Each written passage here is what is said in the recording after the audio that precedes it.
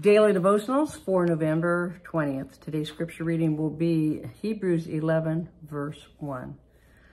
Now faith is the substance of things hoped for, the evidence of things not seen. Now, I want to share with you something the Lord gave me a few months ago. Romans 8:24 says, why does one hope for what he sees? Why are they still hoping for it? If you're hoping, like years ago, I was hoping I would live long enough to see my grandchild, my first grandchild. Well, of course, now he's 28 years old. So why would I still be hoping for that, right? I've seen him, and I've seen 6 more after him. But here's the thing.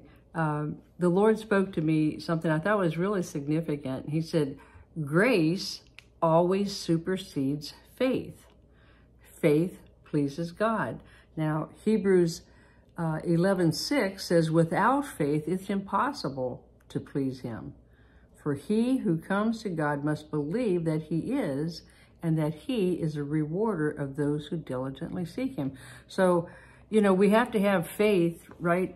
We come to the knowledge of Jesus Christ by having faith in him. So, all right, he said, grace, that undeserved favor, always supersedes faith.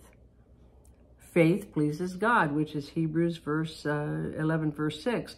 But grace allows you to walk where faith leads you. And I thought, now that's pretty profound. So it's God's favor is going to allow me to walk in the promises that I'm hoping for. Okay, what are those promises that you are hoping for?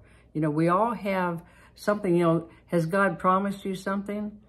Well, Hebrews 6:19 says that hope is the anchor of the soul. And I want to read that because this is significant too.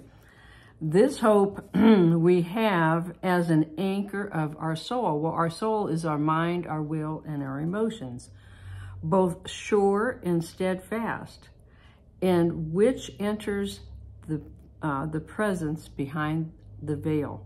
So, it's a time that we just completed our conference, Bridal Fire, and, it was a lifting of the veil coming off of the bride of Christ.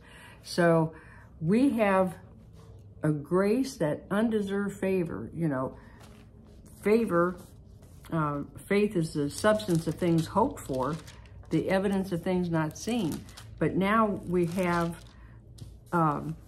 grace that will supersede our faith. Faith pleases God, but our grace allows us to walk where our faith leads you. So God calls you to do something, all right?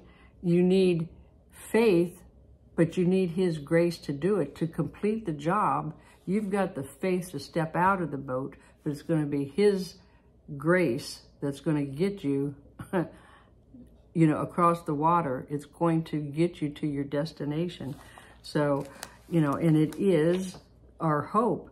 So the anchor of our soul, which will keep, if we can keep our soul anchored in him, then when the enemy comes knocking at our door, we will rule over the temptation of what he's bringing to us, and we will turn him away. We will say, get behind me, Satan, and we will stay anchored in him.